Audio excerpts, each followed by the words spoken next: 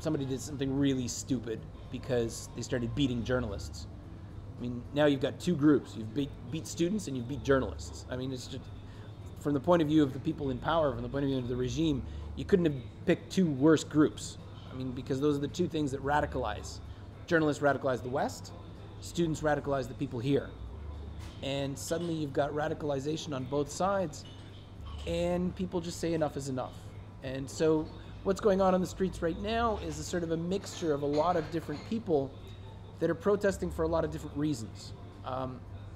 Some people are outraged that their dignity has been violated because of beatings.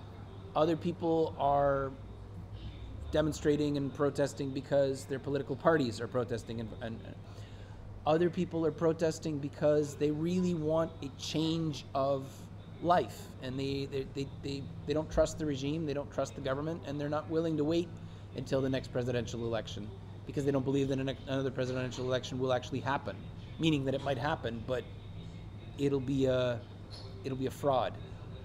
So there's a lot of really angry people.